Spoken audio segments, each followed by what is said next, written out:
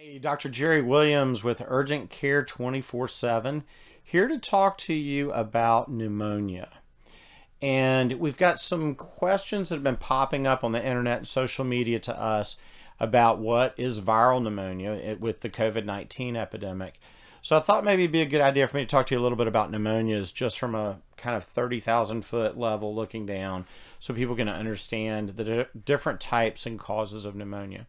So there's several different kinds of pneumonia you can have. The most common pneumonia for which people will seek medical care for is typically a bacterial pneumonia, which most commonly is caused by a strep pneumoniae bacteria is the name of the bacteria. But there are different bacteria that can cause bacterial pneumonias, and even some atypical bacteria that can cause pneumonia, like you may have heard of Legionnaires disease or Legionella being the bacteria that can cause that pneumonia. So there's all kinds of different bacteria that can cause a lung infection.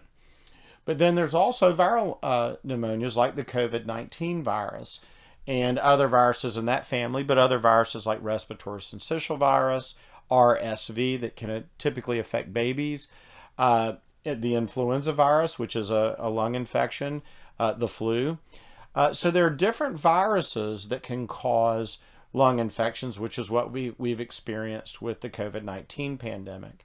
Now, another thing that can cause pneumonias are fungi. And the pneumonias that we get with those kinds of infections typically are in patients who have very suppressed immune systems, such as who may have been through chemotherapy or have some kind of cancer, or maybe have HIV that's not well treated or controlled.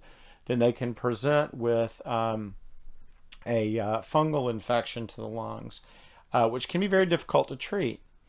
But there are also some pneumonias that can happen from just substances that can either be breathed in that can damage the lung themselves, or such as if someone is to inhale oil, like people who take mineral oil as a laxative or stool softener, when they're taking the mineral oil, if they breathe it into their lungs, it can cause a pneumonitis or an inflammation of the lung tissue and can present like a pneumonia. So also smoke inhalation can cause a pneumonitis.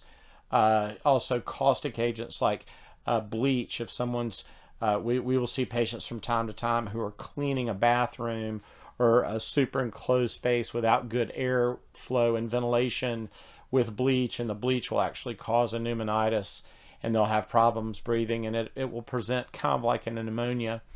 So I wanted to just spend these few minutes here talking about the different kinds of pneumonia, because that's a question that's popped up a lot on our websites and on our social medias nationally.